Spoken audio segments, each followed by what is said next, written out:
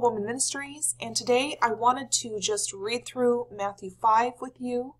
I've really been meditating on Matthew 5. I started reading the Beatitudes a few days ago in preparation for the video I did a couple days ago regarding meekness, because it says, "Blessed are the meek, for they will inherit the earth." And so I got a lot of great knowledge and wisdom out of it during that time, and I wanted to just go ahead and read through it with you guys and just kind of see what kind of spiritual insight and wisdom we can gain. Matthew 5 says, "Now when Jesus saw the crowds, he went up on a mountainside and sat down. His disciples came to him, and he began to teach them. He said, 'Blessed are the poor in spirit, for theirs is the kingdom of heaven. Blessed are those who mourn, for they will be comforted. Blessed are the meek, for they will inherit the earth.'" And I talked a little bit about this in my video a couple days ago. Being poor in spirit is something that we have to understand that we are, and that we need the Holy Spirit. And so when we approach God, we are to approach him poor in spirit and in mourning and deep repentance over sin. And it says, "Blessed are those who mourn," which is something, I talked about as well, that it's the present tense. It's not "blessed are those who have mourned," it's "blessed are those who mourn." And I think that if you are a true Christian and you are completely honest with yourself and see yourself through the lens of God, then there is reason to be in mourning, because we fall terribly short of any kind of righteousness that would ever earn our way into heaven. And blessed are the meek, for they will inherit the earth. So I like this because it's telling us that poor in spirit, mourning, and meekness will inherit the earth. It says, "Blessed are those who hunger and thirst for righteousness, for they will be filled. Blessed are the merciful, for they will be shown mercy." Are you merciful towards people, or do you go in for the attack? If you're not merciful, then I think that you're at odds with God, and maybe you can't even be blessed. Do you hunger and thirst for righteousness? Do you yearn to see that in the world? "Blessed are the pure in heart, for they will see God." Is your heart pure, or do you have ulterior motives? Do you scheme and plan and connive? Do you do that? If so, I would say that you're not pure in heart. "Blessed are the peacemakers, for they will be called children of God." Do you like to make peace with people, or do you like to continually be in opposition with people, even if those people have asked you for forgiveness, and you choose to hold a grudge and not be peaceful with them? Then you can't be blessed, because it says, "Blessed are the peacemakers, for they are the children of God.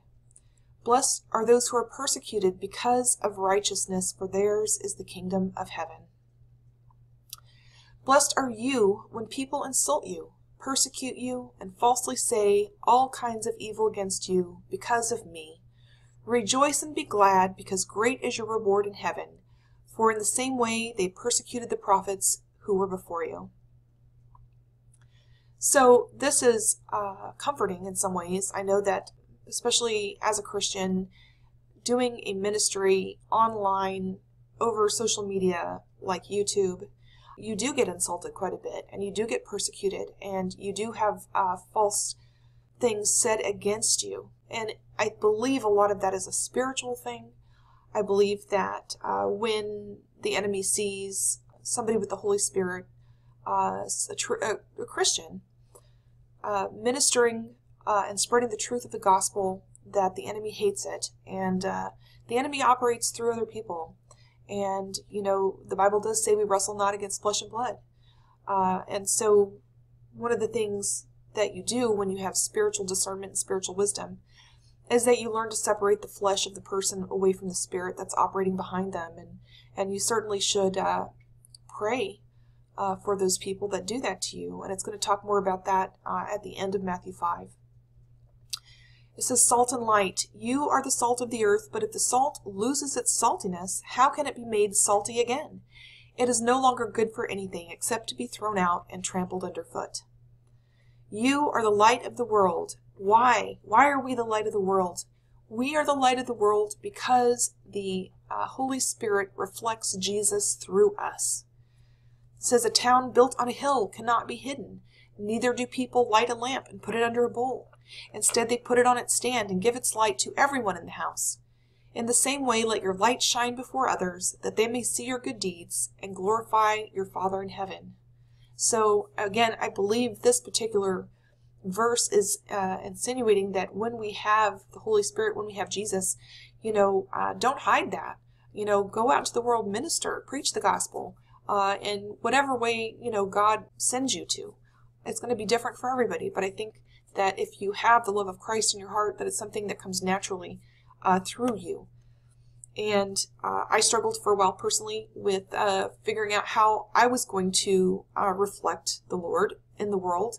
And I believe that I was kind of drawn to doing the YouTube channel because it was a way for me to evangelize and shine the light of the Lord. And so it's been really a blessing. It has not been easy, but I do it because I love Jesus.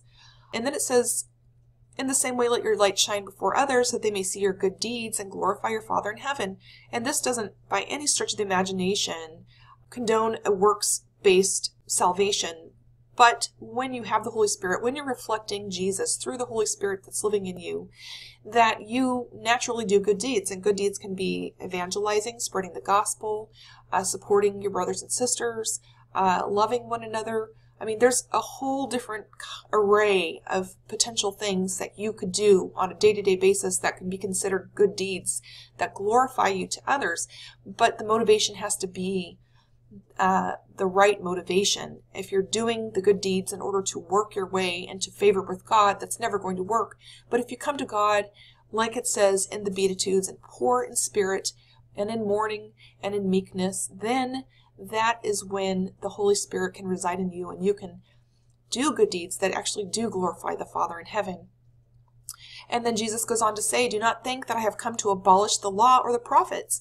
And I find it interesting that right after he talks about let your light shine before others that they may see your good deeds and glorify your Father in heaven, that the next verse he is talking about fulfilling the law. So he goes from saying your good deeds and then he's talking about the law. And I think that that was intentional because it's tied together. And let's hear what Jesus has to say.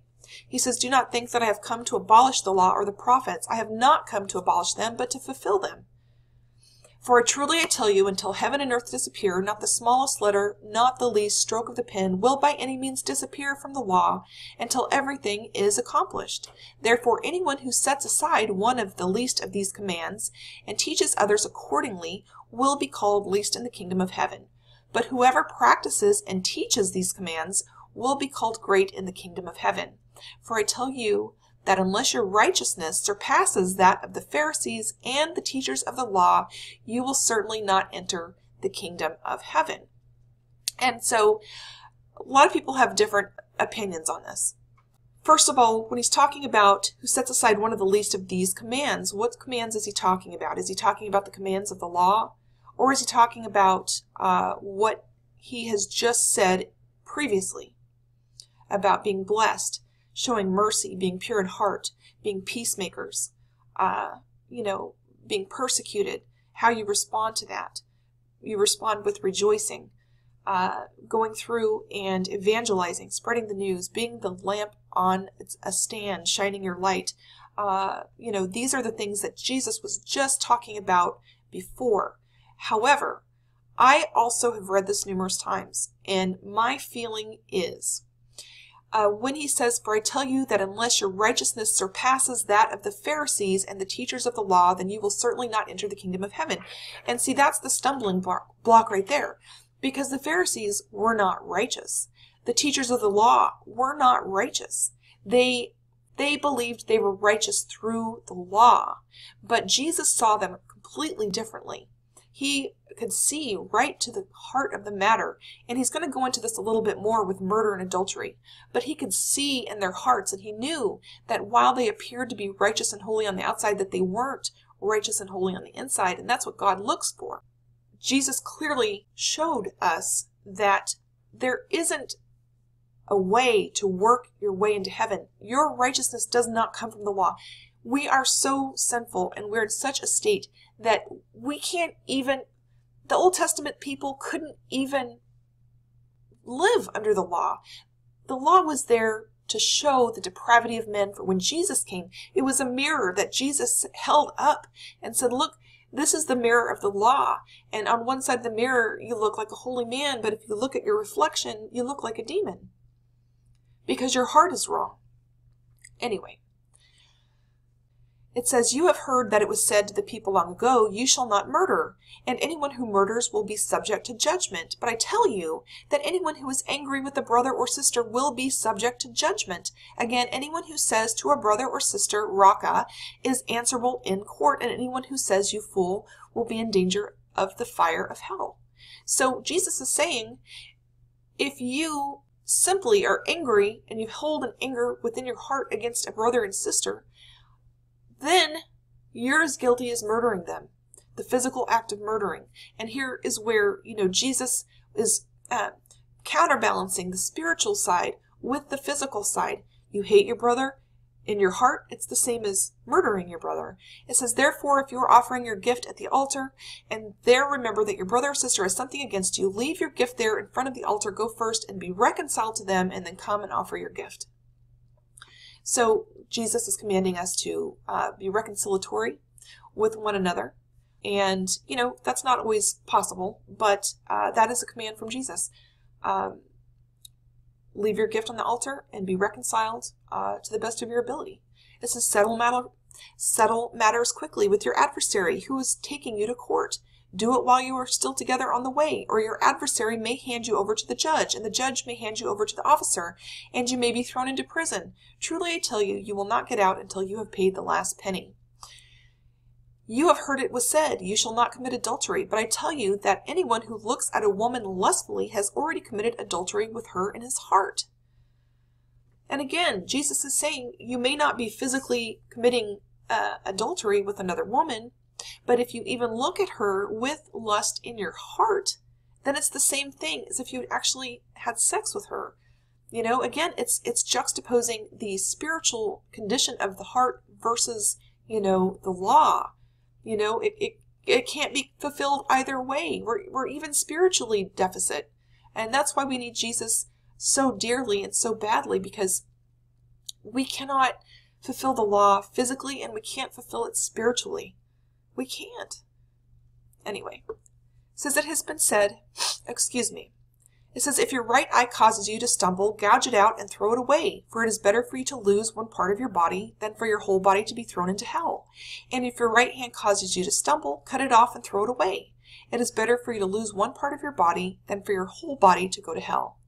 And, this is not saying that we ought to go out around poking out our eyes and chopping off our hands, but rather it is, again, demonstrating the severity of the sin.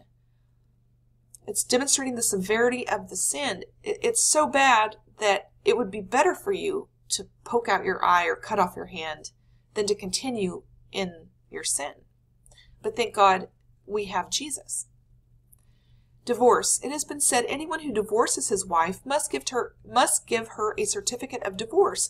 But I tell you that anyone who divorces his wife, except for sexual immorality, makes her a victim of adultery, and anyone who marries a divorced woman commits adultery. And, this has been widely debated. This could be a whole topic in and of itself. I believe, personally, that people can get remarried. But, in the eyes of God, he sees it as committing adultery because you should be cleaved to your first, your husband, your original wife, your original husband, and then anybody else that you have, sexual relationships with after that, it's considered adultery in the eyes of God. However, it's in the same category as looking at a woman with lust or hating a brother. It's not something that's damnable, but it's a condition that we're in. But we do have Jesus who forgives and restores. And, so we have to be thankful for that. And all of these things, to me personally, really reinforce our deep, deep need for Jesus. It says, again, you have heard that it was said to the people long ago, do not break your oath, but fulfill to the Lord the vows you have made. But I tell you, do not swear an oath at all, either by heaven, for it is God's throne, or by the earth, for it is his footstool, or by Jerusalem, for it is the city of the great king. And do not swear by your head, For you cannot make even one hair black or white. All you need to say is simply yes or no. Anything beyond that comes from the evil one. You have heard that it was said, eye for an eye and tooth for a tooth, but I tell you, do not resist an evil person. If anyone slaps you on the right cheek, turn to them the other cheek also. And if anyone wants to sue you and take your shirt, hand over your coat as well. If anyone forces you to go 1 mile, go with them 2. Give to the one who asks you, and do not turn away from the one who wants to borrow from you. This last paragraph is directly related to this previous one regarding eye for an eye. He says, you have heard that it was said, love your neighbor and hate your enemy. But I tell you, love your enemies and pray for those who persecute you, that you may be children of the Father in heaven. He causes his sun to rise on the evil and the good, and sends rain on the righteous and the unrighteous. If you love those who love you, what reward will you get? Are not even the tax collectors doing that? If you greet only your own people, what are you doing more than others? Do not even pagans do that. Be perfect, therefore, as your heavenly Father is perfect. And we're perfect by loving our neighbors and loving our enemies. And loving your enemies is a very difficult thing to do. It doesn't feel good to be persecuted. It does not feel good to, have people come against you. And I think that that's a challenge for many people, including myself. And the way that I see about it is my heart isn't willing. I'll be honest with you. If I'm going to be completely honest, my heart does not want to pray for my enemies. But if you do it, anyway, despite of that, God will nurture that forgiveness in you. And it's really, again, previously he was talking about you're the light of the world and you're reflecting God. You reflect God when you love your enemies and pray for those who persecute you. Isn't that what Jesus did? If you give to the one who asks you and do not turn away, you're reflecting God. I think in the circumstance where we're talking about, praying for and loving your enemies, you just really have to just say something like, dear Lord, I'm being persecuted by this person here. And God, you know how I feel about that. You can see my innermost thoughts and my feelings and my heart. And I'm struggling with, being forgiving and for loving these people who are doing evil to me, God. And I want to pray for them because they wouldn't be treating me like this if they were truly a child of God. They wouldn't be treating me like this if their heart was right with you, Lord. And so, God, I just ask that you make their heart right with you, Lord, and forgive them and to help them see you clearly. And when you say that to God, what you're doing is you're reflecting Jesus. And it says more to God about your character than anything else. Because if you can humble yourself enough to pray for somebody who has hurt you, then it pleases the Lord greatly. And we need only look to the cross of Calvary to hear Jesus' words when he said, Father, forgive them, for they know not what they do. To understand what Jesus is talking about here. Amen? So God bless you. I hope this was edifying. I am still working on a video regarding meekness and women and biblical submission. I'm taking a little bit more time on that. It's a lot of information, and I'm trying to best decide what to include and what not to include, and I think I'm overcomplicating it because I really, earnestly want to present the biblical truth on the matter. And so I'm kind of working through that right now, but please keep an eye out for that if you're interested. And I have been talking to a good friend of mine, and we are going to be working on a live stream for ladies where we're going to be talking about, biblical stuff that are of interest to women and how they relate to their husbands and how they relate to their children and how they relate to each other. So I'm really excited about that. This person, she and I have had really fantastic conversations, and I always tell her when we talk, I wish we had this recorded because this could be so edifying for somebody. When you just have those really great Holy Spirit-led conversations about the Lord, So I really hope to bring some of that to you, and it will be mostly directed towards women. Of course, men can join and listen if they like. Please keep an eye out for that. And, I just want to thank each and every one of you for being kind and supportive and caring. I really appreciate you all. I love you very much, and may God bless you each abundantly. God bless you. And as always, if you've enjoyed this content, check out more Bible studies in the Bible Studies playlist, and be sure to like and subscribe.